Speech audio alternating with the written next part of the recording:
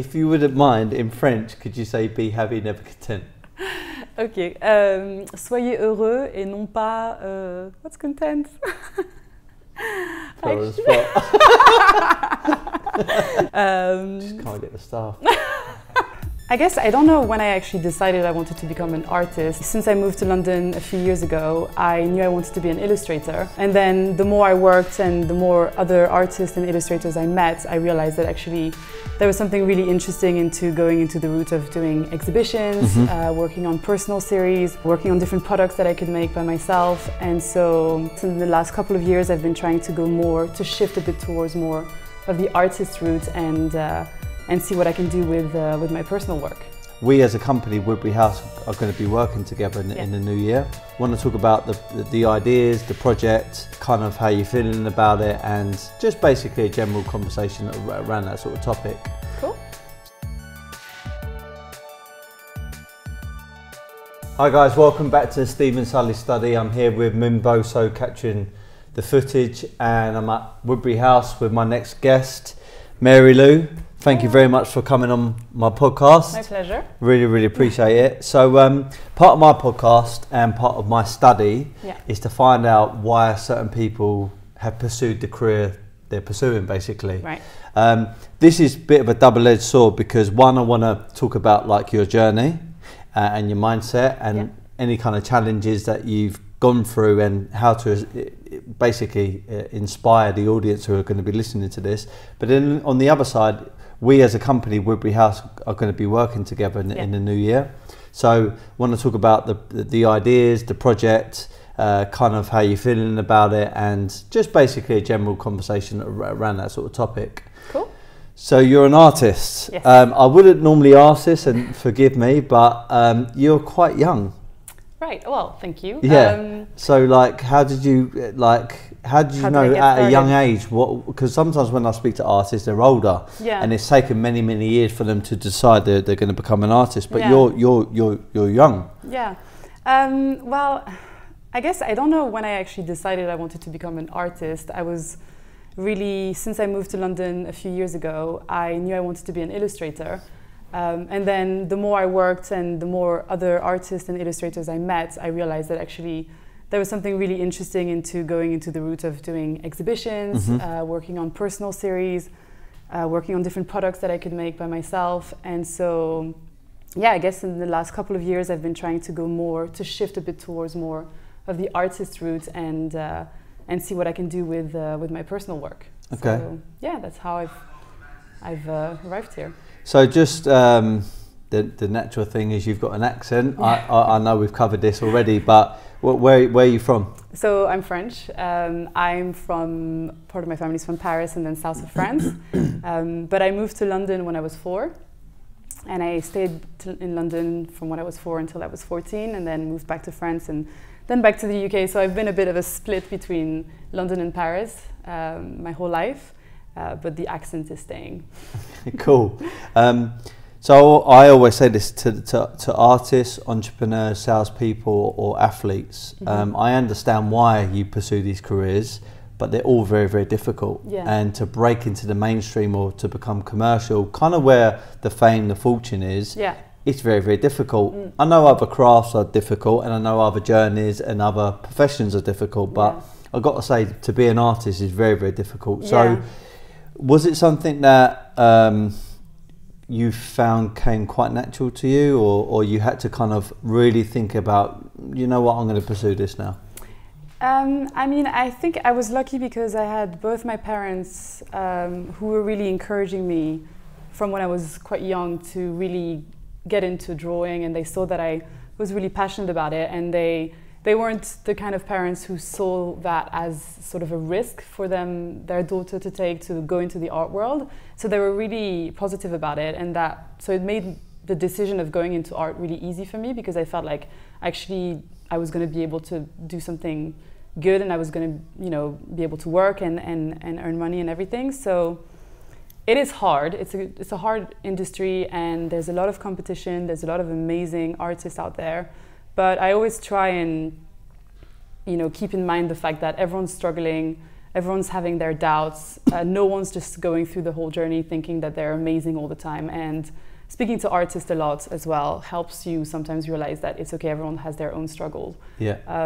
But yeah, so it's a hard industry, but it's also an amazing one. So it's worth the, you know, the struggle and the doubts sometimes. And on the tone of that, so challenges, because part of the Stephen Sulley study is I like to talk to people that have made a success of themselves, but they've had it slightly hard, or they've come over challenges. Yeah. Any kind of major challenges that you face and you've had to get over? Yeah, I think the biggest ones are just when something doesn't follow through, or when you reach out and you're not getting the response that you're expecting or you're wanting from the people you're contacting. That's always hard, because I feel like it's so personal. I feel very close to my work. So if I'm showing my work, or if I'm proposing something and I'm not getting the sort of positive response I'm looking for, it's kind of a personal, you know, negative response to me.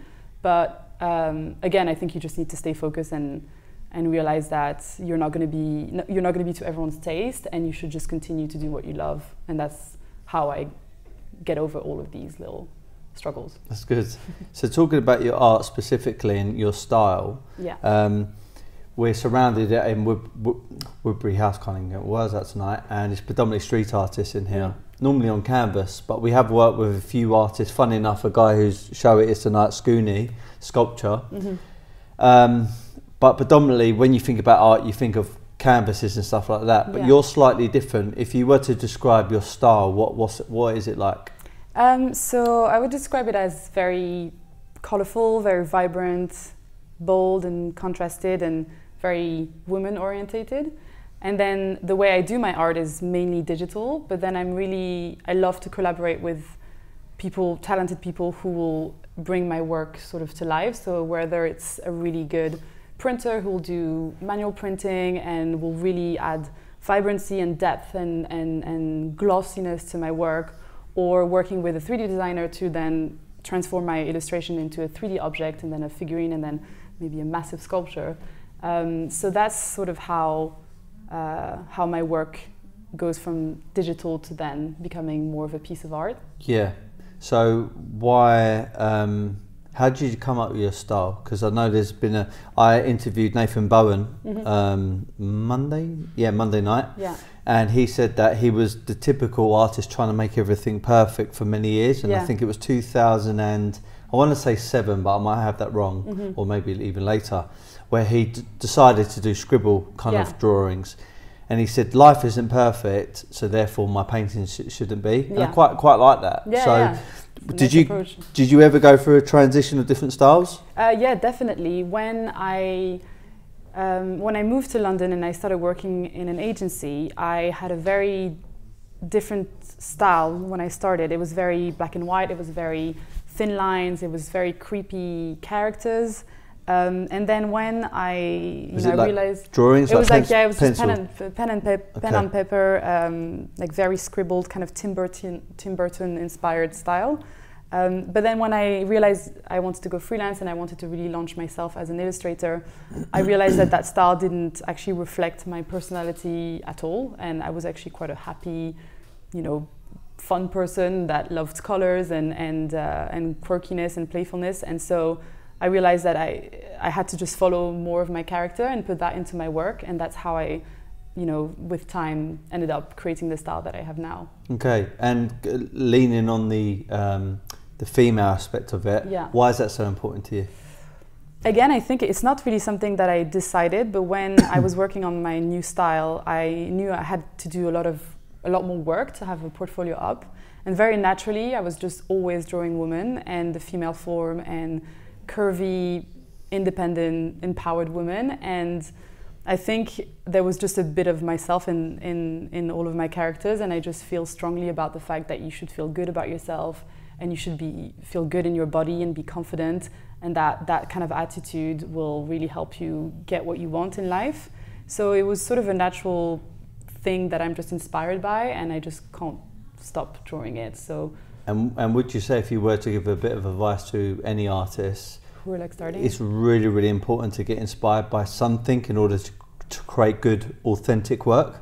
I think it's good to have to understand what kind of message you want to give through your work. Like a narrative. Yeah, a narrative, just a guideline of something that you're trying to do with your illustration, through your illustrations, and that really helps to have a base of what you do, and it helps your audience to understand as well what you're trying to say. I think it's a good way to create a style to start with. But so how come you, because again I'm going to pull you back to what I've kind of said earlier, but how come you didn't typically go like canvas, for example, and start painting? Yeah. Why the figurines? Like, is it because you can show off the curves of the women a bit more? And yeah, I felt like there was going to be a good transition between 2D and 3D because my characters were so round and curvy and ready to pop. I felt like, well, this in 3D must work because they're already quite curvy to start with, even on a flat surface. And so when I started collaborating with a 3D designer and he started doing some renders, I was like, okay, yeah, this works really well, and it made me want to continue down that road a bit. The woman figure, I know there's a couple of versions of it, but they're sort of like on her side, and there's like a white, like a bold white, or can you call it bold white? But like it's really like predominant, and then you got like a fluorescent pink almost. Yeah.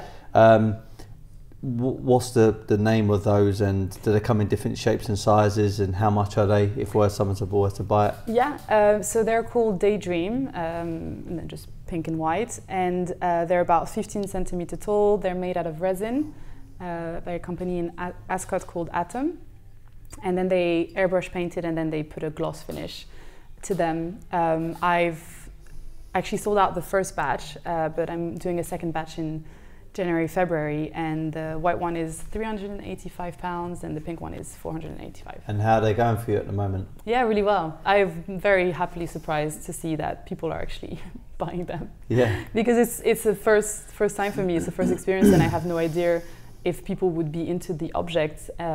But it's really nice to see that it worked really nicely, and the response was really positive. It's good. Which is always good. Have you got into any serious collectors or any like celebrities or anyone that is quite influential has collected your work?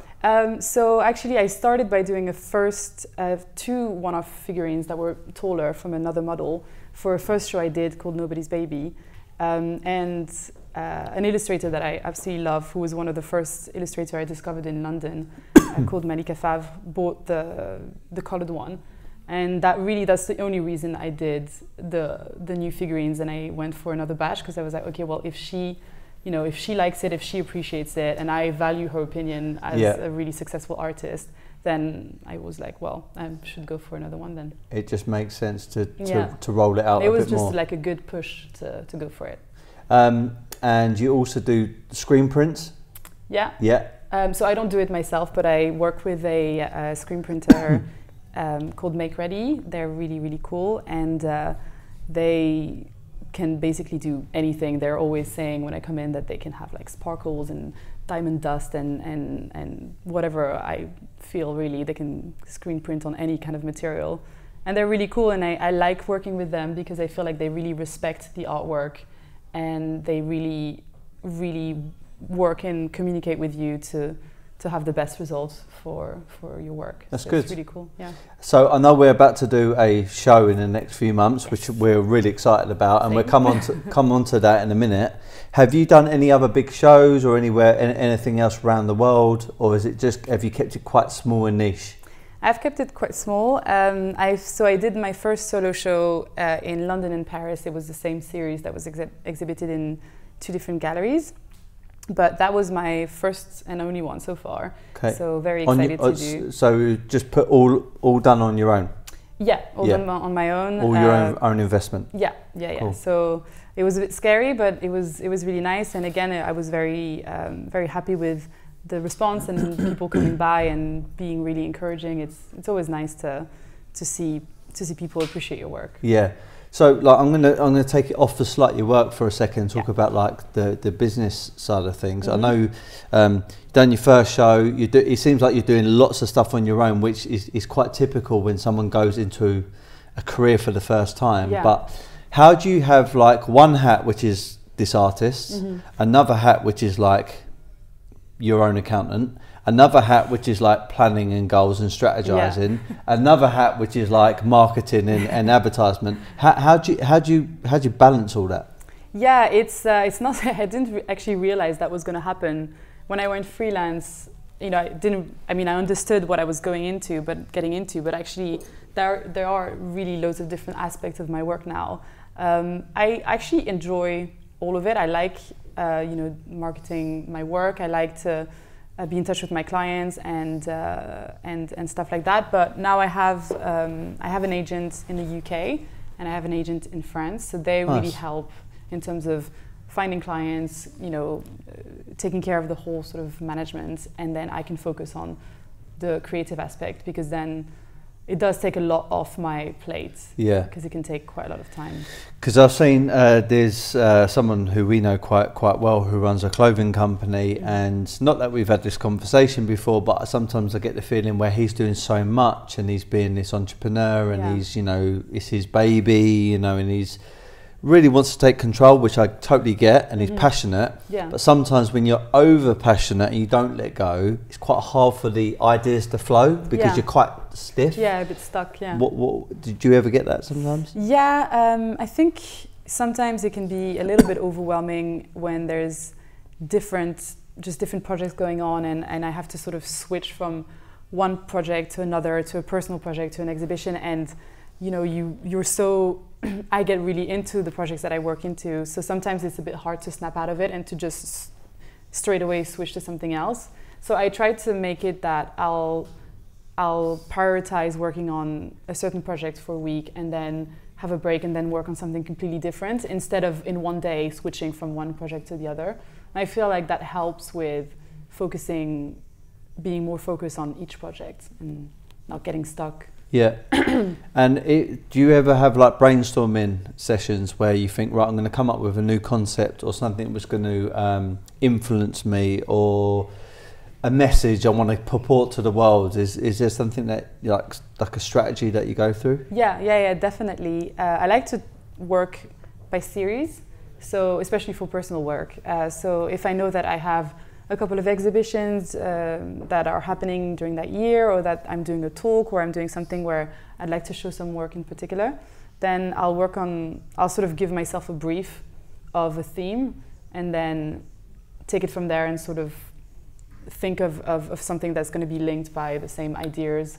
And most of the time they're inspired by the title of a song or something that I'll have noticed. Cool. So yeah, it's good. It works pretty well. As I mentioned to you off camera, I box. I've had a few fights, and I haven't fought for 6 years up until October that just went. Oh, that must have been scary. It was, because I was fighting a 25-year-old who was quite active, bigger than me, probably stronger than me, heavier than me. But I just thought to myself, I've got to get back in there, just to challenge myself.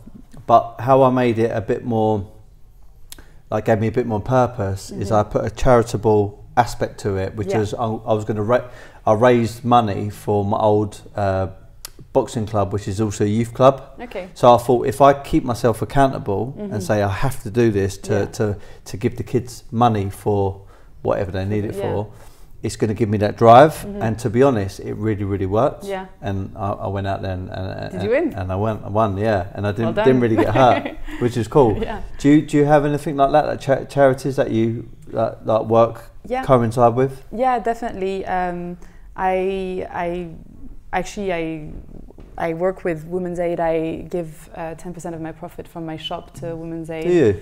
What, online shop? Online shop, yeah. And I love to get involved in projects that are supporting charities or non-profit organization. I find it very, very interesting, and I also find that it's a nice way to use your work. And since some people are seeing my work and they're following me and they're sort of paying attention to what I'm saying, I feel like there's a bit of a responsibility to then focus some of my work to giving a positive message or encouraging charities or any sort of organization that are trying to do something positive. Yeah. So something I feel quite strongly about.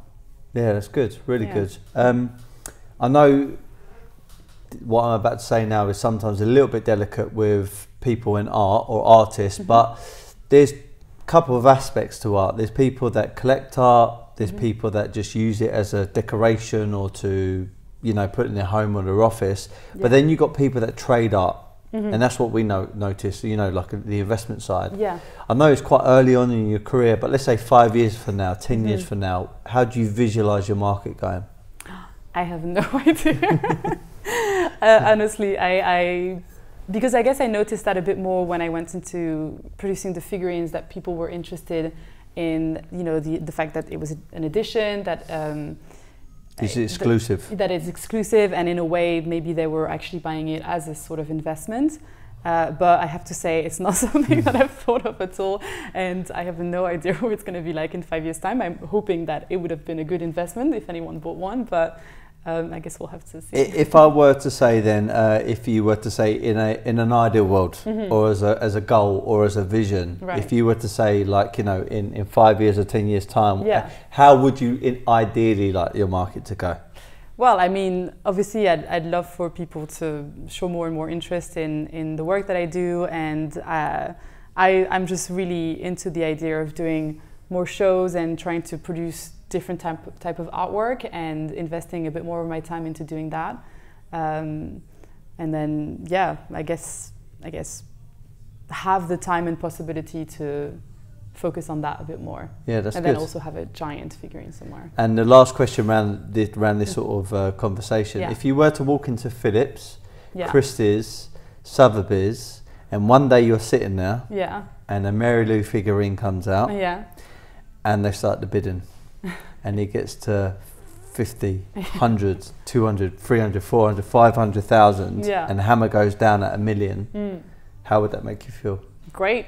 Yeah. Yeah, great. I mean, fair enough. Like, it would be, it's amazing for me because it gives value to my work, and it's amazing for the person who will have made investments early on and ended up with a good amount of money. So. I like to ask the artists that, because some artists are really against, you know, the whole money side of things. And I get that, you know, it should be about the creativity and the passion. And then there's other people, you know, like the Jeff Koonses, the Damien Hirst, which clearly, like, you know, like to do stuff for the money as well. And I just like to see the mixed responses, because I usually get some kind of like response out the artist. And I just think if it's meant to be, it's meant to be. That's the thing. It doesn't really bother me if people then want to blow up the prices for some reason or another. Then, you know, it's sort of out of my control anyway. So it's kind of like it'd be just interesting to see. Have you got any visions to do more stuff abroad? Like different, like you mentioned, like a family member lives in Hong Kong. Yeah, my sister lives in Hong Kong. And they got a little daughter. Yeah, Naili, yeah, lovely. Yeah, I mean, obviously, I mean, I would love to have the opportunity to work abroad, to do some shows or collaborate with galleries in, you know, in Hong Kong, in Japan, in New York. Like, it'd be something that I would love to do as well. And make me travel a bit more. So which artists inspire you?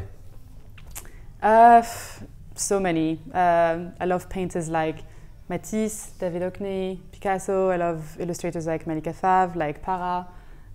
Photographers like Helmut Newton, like Man Ray. Love Man Ray. And then also just loads and loads of artists that I follow on Instagram. People whose work I see in the streets in London. I feel like there's just a huge amount of talented people that are really inspiring. And have you got any like mentors? I know you got your agents, but have you got any mentors or any kind of teachers, or have you had a background where you've actually gone to like college where they've taught you a certain kind of style? My school was a bit, it was good in some aspect, but it was also in some ways a little bit uninspiring, because I felt like some of the teachers who were teaching us weren't actually that passionate, or maybe, I don't know, weren't that into what they had done. And so for me, it was way more the artists that I met in London when I moved that were way more inspiring, because I felt like I could have a chat with them and they had achieved so much, and I felt like their journey was way more interesting. So again, artists like Marylou Faure has done incredibly brilliantly with her work and how she set up her whole career. So she's a massive inspiration.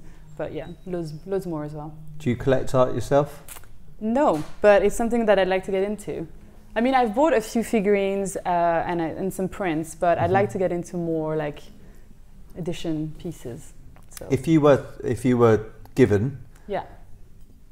£100,000, yeah. and I said you had to go and only use this money to collect art, who would you collect? That's hard. What can I buy for 100,000? I don't know the market. Would you get one big piece or multiple small ones? I think I would go for multiple ones and sort of see which ones do well. Yeah, diversify. But smart move. Yeah, I'd have to think of who I would buy though. So our project Woodbury House with yourself. Yes. We got to know each other through Katie Erie. Yeah. Shout out to her. She came on my podcast as well and spoke about her story, which was fantastic. Cool, and I'm hoping to get another podcast with me, you, and her. Yeah. Talking about our, what's going to be happening project, and the project and the collection and stuff. So we're going to be doing an event at Nietzsche, which is a clothes store over in East London. Yeah. It's not too far away from where you live. No, it's literally 15 minutes away. So yes, cool handy, store. Yeah. So a bit more about that project then. Yeah. I know you two have been speaking a bit more about it than us. So what kind of things can you reveal? Well, so there's going to be a show with an event night, and we're basically going to use the space to showcase a new series that I've been working on called Daydream. And there's going to be, massive prints. There's going to be maybe murals and another set of figurines as well. Yeah. Some of the Daydream figurines, and we're also talking about doing some silky pajamas and loads of other products. So it should be really, really fun. That's good. And I'm going to go check out the space tomorrow. So. It's going to be good. Well, the audience can definitely find the updates on that on Woodbury House Art or Woodbury House's website, or even my own. But where can people find you? So I have an Instagram at Marylou Faure, and from that you can have access to my website as well. But most of my work is on Instagram. So we're going to be updating, no doubt, on yours, mine, and whoever, and the companies, the progress. Definitely. Any bits of advice you would give to anyone getting into business for the first time, specifically art, or someone who wants to express themselves? I think it's always hard at the beginning. It's not a myth. I think I knew from when I started working for myself that the first 2 years were going to be a little bit unstable, but I think the biggest thing to get over is doubts and I guess feeling a little bit like you're not doing exactly what you want, but as long as you're proud of what you're doing, proud of your work, I think that's the biggest thing and the most important thing to keep going, is to be happy with what you're producing, and then that will lead you to work on different projects and collaborate with people. Yeah, that's a good point, because it can be quite easy, I guess, in fashion, in music, and in what you do with art, that you can find yourself sometimes doing art, music, or fashion that just suits an audience to get paid. Yeah. Because everyone needs to get paid, because otherwise you can't live. Yeah, exactly. But at the same time, that might take you off of the truth behind what you're trying to do. Yeah. So how do you balance that? At the beginning, I had to do work that I wasn't particularly loving, but I had to pay my bills, and I was starting off, and it was all very scary. But I was always making sure that what I was showing was only the things that I liked and the things that I wanted to work on. And also I found that with clients and with people that I work with, if you don't show them what you want to do, then they'll keep asking you to do stuff that you don't want to do. And so if you want to get into doing loads of women characters, just do women characters, and then people will hire you to do that. Or if you want to start doing murals, just like Kiliana said, do murals. Or if you want to start doing figurines, then collaborate with someone and find a way to make a figurine, and then people will see it and understand that that's what you're selling, and there'll be some people interested in. Yeah, that's a good lesson, actually, because it's almost like whatever you want to get back from the world, you need to put out in the first place. Yeah, exactly. So you've noticed every time that you wanted to do something more of the figurines, for example, you would do more of that. Yeah, completely. Yeah. It's if I push something enough, then that's what I'll get contacted for. So it's hard, because sometimes you can get distracted, and sometimes you'll take a project because it's good money and things like that, but just remember to show what you actually want to be doing, because otherwise you'll keep doing the stuff that that you're presenting to your audience. Yeah, makes sense. Okay. I leave my podcast always with my catchphrase, which is be happy, never content. Okay. I've got my own Very reason. nice. I came up with the reason many years ago because I run sales companies. If I was to ask you to explain to the audience what be happy, never content means to you. Well, I guess don't just settle for sort of not normal, but not average either, but kind of like, well, I guess content is a good way, but just always aspire to do more. And I don't know, I think to be truly happy, you need to how do you say, excel yourself? No, that's not the... Yeah. And push the boundaries. Yeah, push the boundaries and try and make something more out of what you love. And I think that's a good way to find happiness and to be motivated as well. Good stuff. Yeah. This podcast is coming out in I think 2 weeks after Christmas, literally day. So it'll be out on a Wednesday. Great. So everyone look forward to it. I normally round off the podcast by saying goodbye and be happy, never content. But if you wouldn't mind, in French, could you say be happy, never content? Ok. Soyez heureux et non pas... what's content?